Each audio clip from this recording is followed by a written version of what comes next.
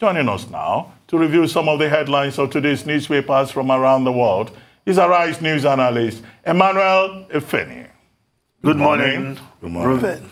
Good morning, Victoria Tundu, MQ Abiola. Ifeni, I hope you know that Tundu is preparing something big with implications for tomorrow. Yes. You are aware? I don't want to spill the beans. Yeah. Okay. Yes. Okay. Now, we start the review with this day, Nigeria's newspaper of record.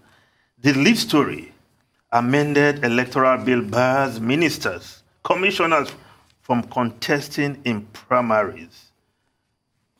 Bill prescribes sanctions for erring parties, advises aggrieved potential aspirants to approach Federal High Court for relief. Says judicial pronouncement can't stop primary or general elections.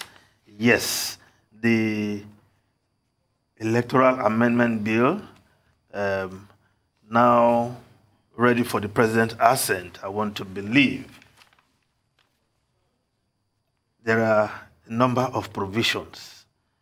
The one that bars ministers and commissioners from contesting, and even commissioners and others from being automatic delegates to party conventions or congresses in the states, as the case may be. Now, these are some contentious, but again, if you look at why these provisions have been inserted, yes, the National Assembly, they've been also very concerned about the powers of governors, perhaps some of these provisions. For instance, when governors appoint so many advisors, aides, and at the end of the day, when it comes to state congresses, they become automatic delegates.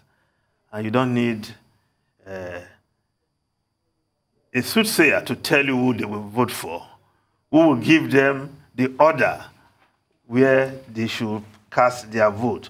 So this provision is meant to take care of that. And those who want to contest, you have to resign as a minister or as a commissioner if you want to contest.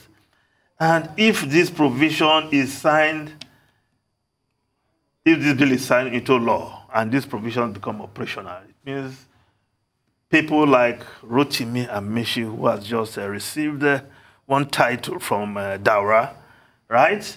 And with many believe is eyeing the presidential seat, he has to resign to go and contest.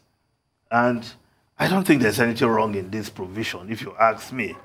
But also, the fact that aggrieved aspirants are advised to seek redress in the courts if they feel that their political parties are not complying with provisions of the Electoral Act.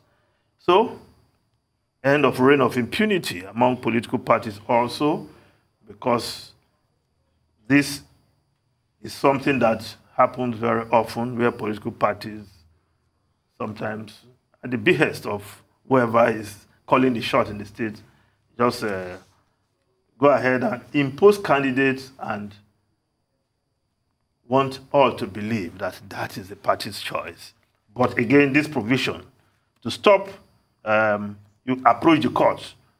But there's also a very vital aspect that no courts in the land should be able to stop party primaries or the general election.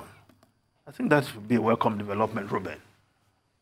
Well, I mean, there are many sides to it. We took it earlier, and we just think that we hope that the president will sign, and that with regard to the electoral bill, we will not have a repeat of the situation that we had ahead of the 2019 general elections.